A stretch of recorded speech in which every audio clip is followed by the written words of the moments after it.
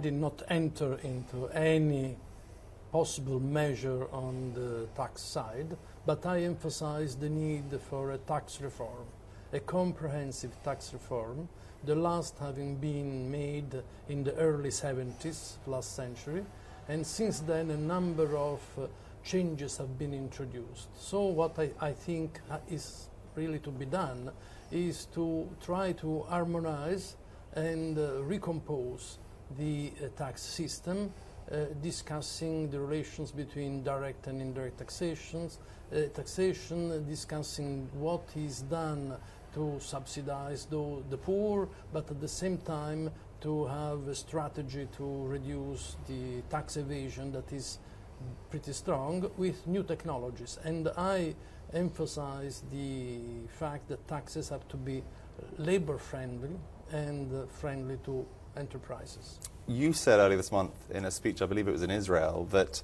quote, a credible strategy to reduce the burden of Italy's high public debt in the medium term can no longer be postponed. Today, you said the government needs a rigorous and credible strategy to reduce the debt to GDP ratio.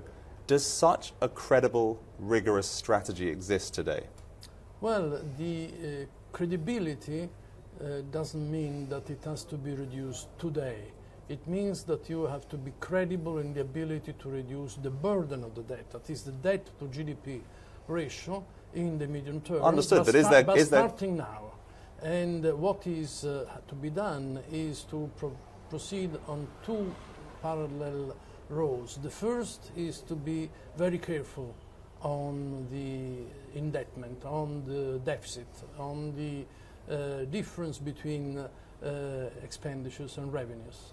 And and focusing the expenditures more to investment and a way to improve growth rather than to subsidies and transfers. And at the same time, you need, however, to increase the rate of growth of the economy. That is fundamental. In the last 20 years, Italy has grown 1% less than the average of the euro area for every single year.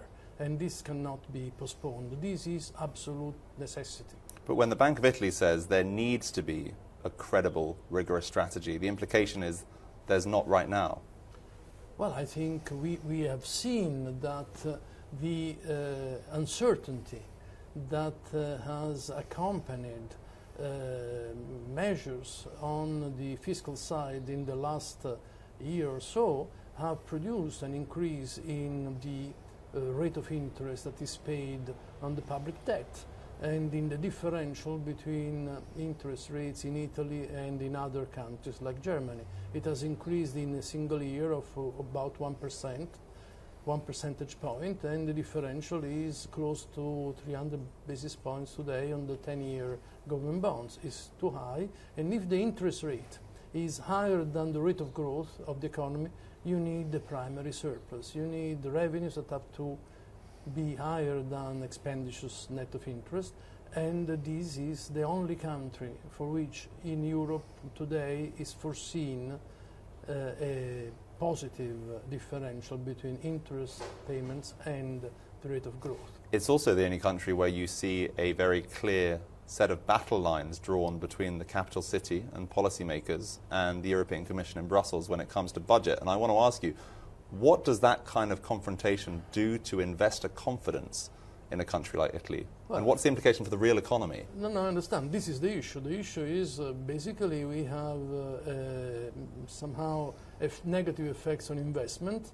The confidence not only of business sector but also households is going down. And the reason why investment is somehow being postponed, because it needs a clear idea of what is going to take place in the from the government side, but also from the evolution of the world level. At the same time, I think Italy has a number of strong points of strength, which I emphasize.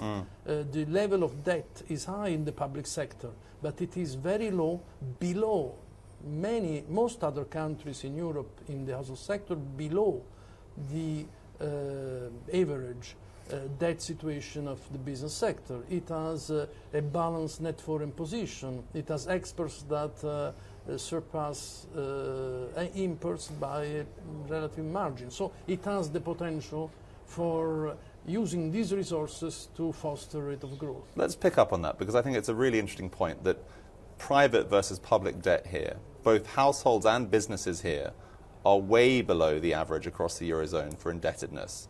Clearly the public debt is at the other end of the spectrum. What does it take, do you think, if external risks were to dissipate, what would it take domestically to encourage Italian businesses to invest in infrastructure, in projects, in new employees? Yeah. I think that you need to improve the climate for the business sector. That is, you have to reduce what we call the impediments to doing business. And in order to do that, you need to provide incentives on one side to go in the technological advanced mode, which we have missed, I would say, on average for a decade and more than a decade, and to provide an ability for single enterprises to grow.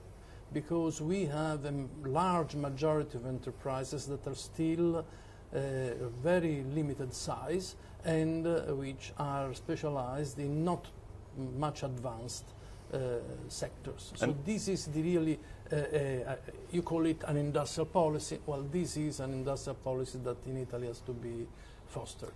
You said earlier this month that you hope the results of the European parliamentary elections would create an opportunity for reform efforts, both here and across Europe, to be reinvigorated. Do you think the results we saw in those elections create the space for that to happen? I think there is always a space. The problem has to do with the willingness to go in that direction. What I pointed out today is that it is in our interest that we go together rather than in separate steps, and also that for Italy, Europe is essential. I also think that Italy is essential for Europe.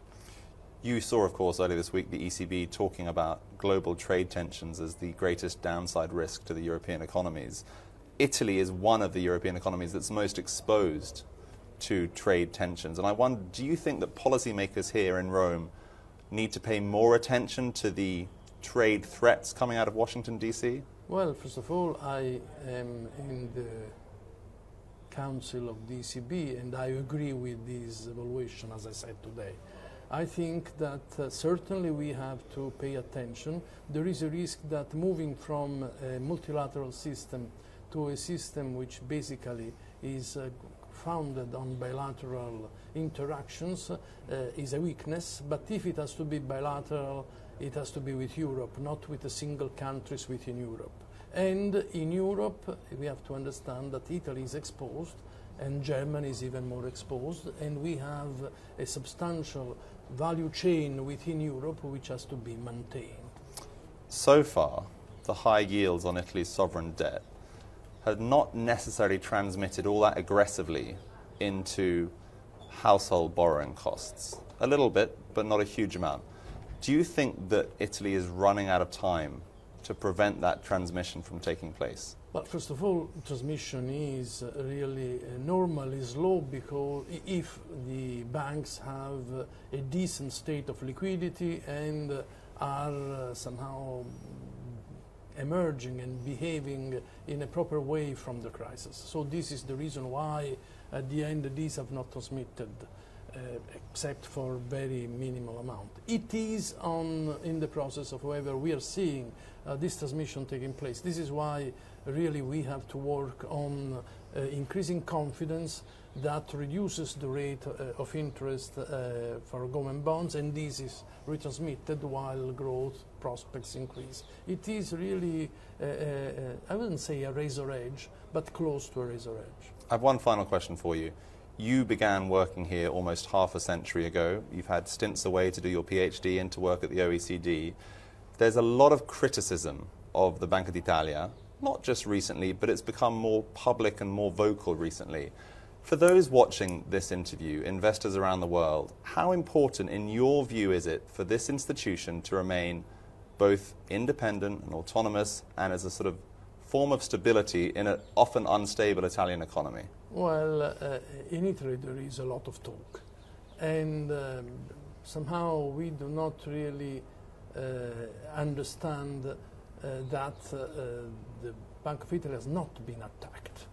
There has been requests for understanding what were the problems in the banking sector, in a limited component of the banking sector, but I don't think that Italy has, the Italian public at large, nor the Italian institutions, and certainly not the President of the Republic, and as far as I know, the Minister of Finance and so on, any disbelief in the bank. The bank is autonomous, is independent. This does not mean that it is not accountable. We are accountable, and today, with the report, I somehow pronounce my final remarks to the annual report, we also produce, as it is requested by law, a report on the activities and the governance of the bank during the year for the Parliament and for the government. So we are accountable, and we are prepared, ready to somehow explain all our acts in a large number of fields. Monetary policy, where I participate directly, supervision of banks, but also the insurance sector now, and payments. We run the payment system in Europe with the Bundesbank, and we supervise the payment system, and as well in research. We produce, I think, pretty decent research, as well as in all the services that we provide to the society. So I think that the bank is a solid institution, accountable, and I would say also respected. I said one more question, but I've got to ask you one final question to draw on your experience. You've been at this institution for such a long time.